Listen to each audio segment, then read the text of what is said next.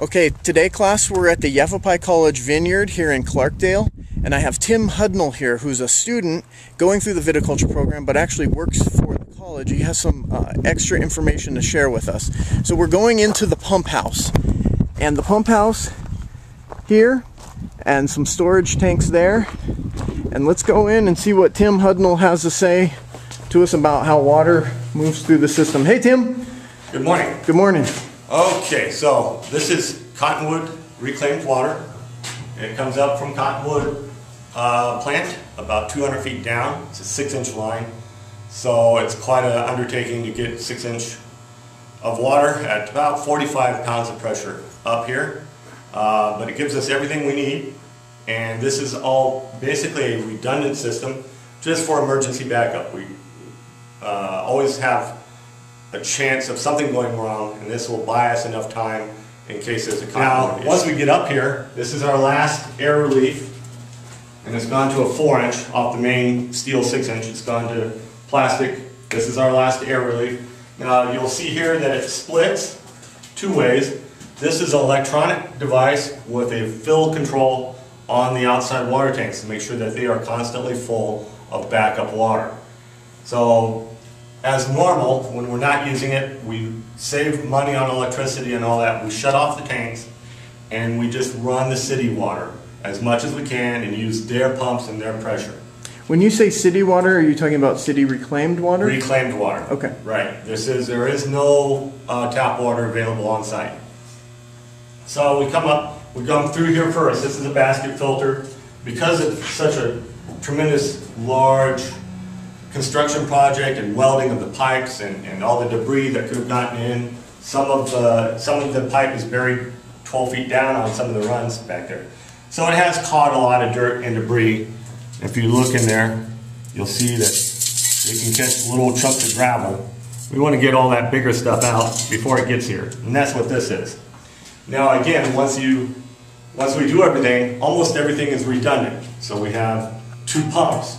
And the pumps are set to alternate, and we only use these when we have no water pressure from the city of Cottonwood. And these would pump our tanks out to the field at about 40 pounds of pressure. So 40 pounds of pressure on a 4-inch line is enough to water quite a large area. But right now, we've got them shut off because we're just using the city, saving money, saving electricity, and we're just running their system on out. Once we get to this point, we have a filter again.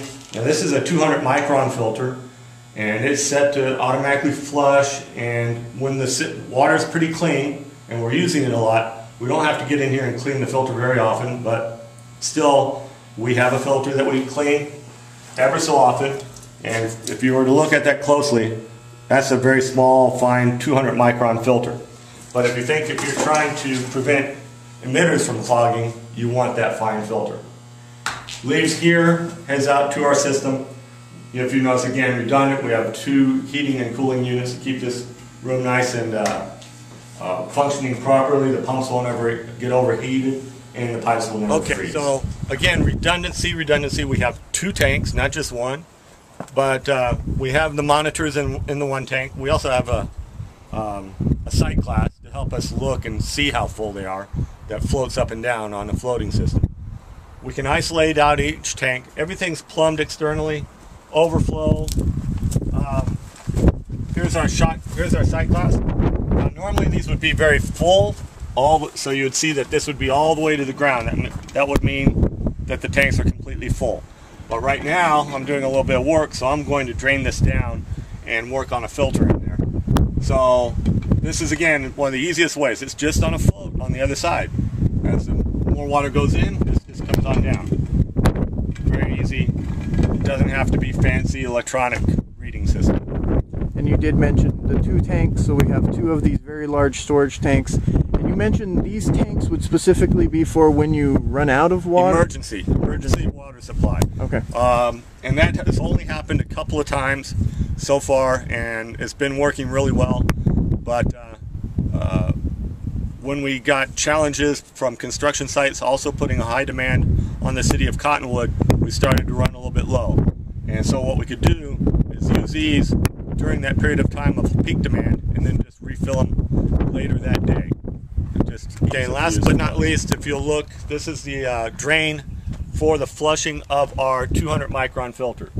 And it runs, I've got it set to automatically flush every 4 hours regardless, but it also has a pressure compensator.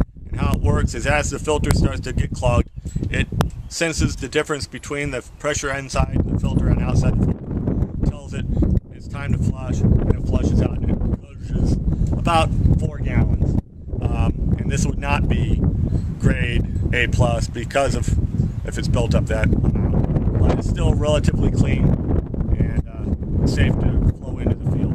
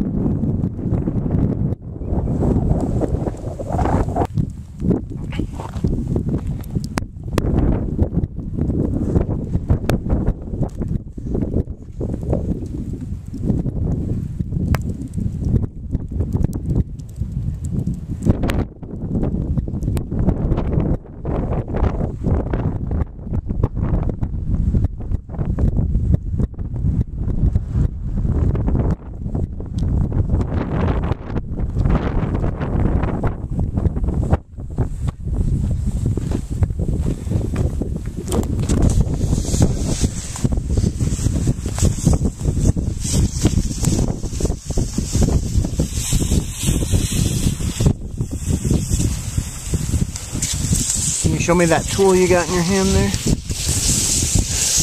Okay. There's the emitter puncher. Emitter puncher.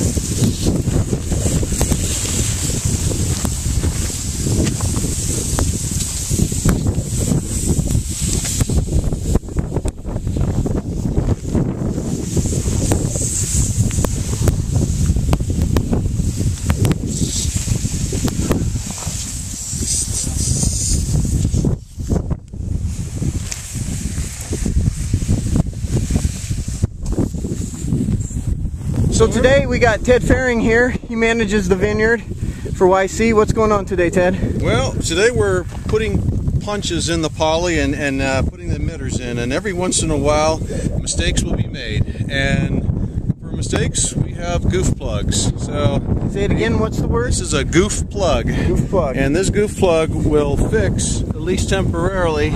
So the students put a punch in a bad mark. Okay. And so the simple thing is just to take this and force it in, and that takes care of the bad.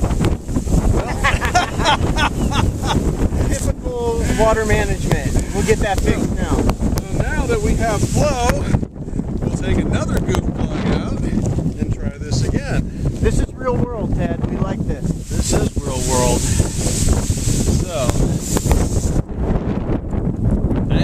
So you think that first one just didn't seed in there? It just didn't seed in really good. Sometimes with the goof plugs it's hard to know until you let it go, but it stays in for a few seconds usually, and there's no flow virtually whatsoever coming out. That's a good sign that we can move on. Tell me real quick about the choice of emitters and kind of what we have here in the layout that we're doing today. So we're putting an emitter on 1 foot on each side of the future vine location. These are half-gallon emitters, so each vine will get a gallon of water an hour when we turn the irrigation system on. And what's the spacing? It's 1 foot from on each side of the vine. So the vine is marked here, going right into the hole, and we have an emitter 1 foot on each side. Okay, and you got these button drippers here? Yeah. Okay. And they're going to put out, well, they're officially listed at 2 liters an hour, 4 liters, a little over a gallon an hour for each vine. So every vine that will be planted here in a week will get 1 gallon per vine. Per hour. Per hour. Per hour while the irrigation system is charged. And generally this time of year we're shooting for 12 to 15 gallons of water every week on every single vine, all 11,000 plus. All right, thank you, Ted.